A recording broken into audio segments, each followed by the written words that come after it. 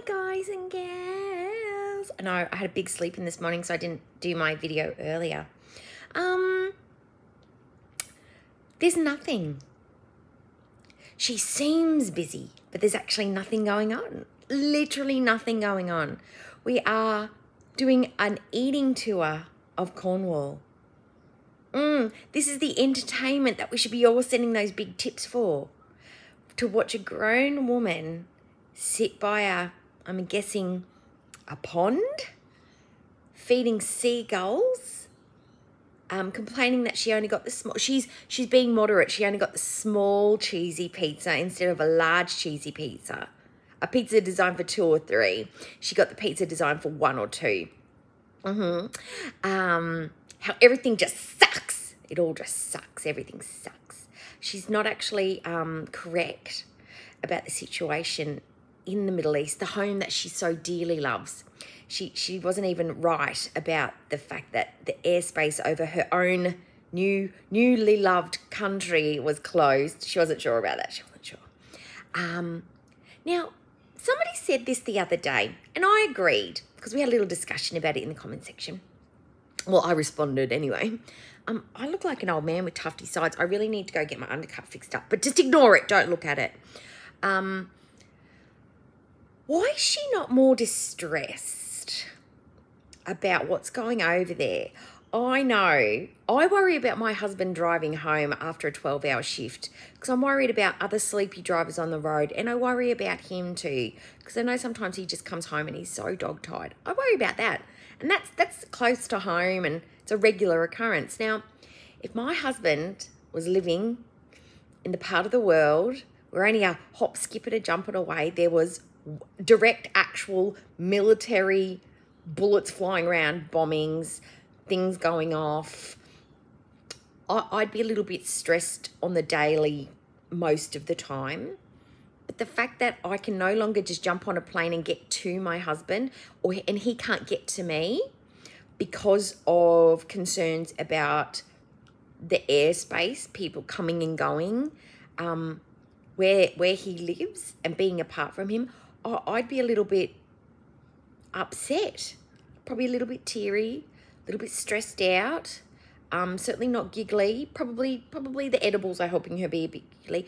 I just feel like her affectation's not quite there where you'd be concerned about your hubby and your home and your pets. It's a little off, don't you think? Or is that just me? Maybe I'm just a bit of a worrywart. But yeah, so she's doing a driving tour of Cornwall. She's eating all the ice creams, not even getting like a, I don't know, frozen, something a little bit, a sugary replacement, like a less sugary replacement, like a frozen yogurt or an all natural something. No, we're going for the full hard waffle cone scooped ice cream. I really think this was like a bingo tour. Like she wakes up, she rolls out of bed, I don't know, 11, 12 o'clock, 1 o'clock, who knows, whenever a mum digs her out of her bed rot sheets, digs her out of bed and she's like, right, where do we start? Do I start with pizza or do I end the day with pizza? And what can I have for snacks? What do I feel like? Let my soul speak to me. What do I feel like today? We feel like ice cream. We feel like pizza. We feel like a full bag of Doritos. Maybe a poutine to start. Yeah, like she plans her meals out before she actually gets a day going. And that's because that's her day. That's her activity. That's something an binge eater would do. They think about the cycle of their meals, when they can have them, what time, in what order, how much, what we can add on. It's all about the food all day long. And that's what Foodie basically did today. She was jazzed about, she's eaten a meal and she's got 2 more to go for the whole day. Woo, so exciting, so much to do, such a busy gal. Yeah, and she actually moved outside the car though. She got out in the actual real sunlight, touched her skin. I know, I'm surprised she didn't burst into flames. But yes, now I do put out a call to Foodie. Foodie, we know you are the camel whisperer. Now I feel like, even though it's illegal, because we don't worry about illegal things, we are rule breakers, you and I, Foodie. We are the rule breakers. I feel like you could cross those whimsical, magical, camel whispering powers over to your homeland of Canada. I mean, you are Canadian. There's a synergy there with the kicking geese, right?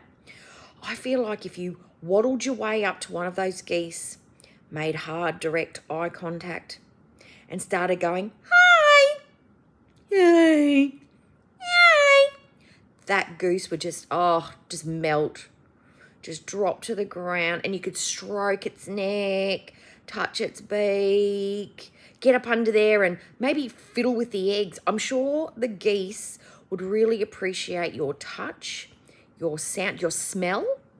I really feel like you might be that goose whisperer, but we won't know until you try.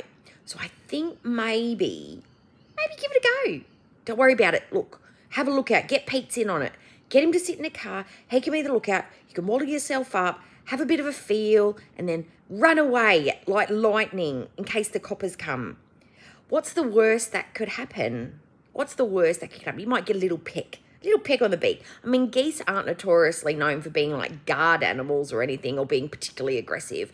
I mean, if you can take on a camel, surely you could take on a goose. I say do it. It'd be great content. It would be fantastic content. And I'd love to see it. Film it. Do it. Do it. Do it. Do it. I double dog dare you. Woof, woof. Anyway, guys, that's it from me. She's not doing much. There's not much to report on. It's all pretty stupid. She's just a bored housewife with nothing to do. All right, well, today's a lazy day for me. I might do some editing for a stream later today or tomorrow. We got the Kmart live stream tomorrow for the members. That is all happening. Doing some cooking today. Today's just a lazy day for me. Well, a lazy day for me is probably Chantal's most hectic day ever. Yeah. Washing, cooking, cleaning. I've already put the bins out. Yeah, a lazy day is me keeping my life rolling, basically. Anyway, I'll see you guys later. Like, comment, subscribe, and tell me what you've planned to eat today as well, because that's what all normal people do. They get excited about what they're going to eat, if they haven't already prepped it and just pulled whatever out of the fridge. All right, guys, bye-bye. Bye.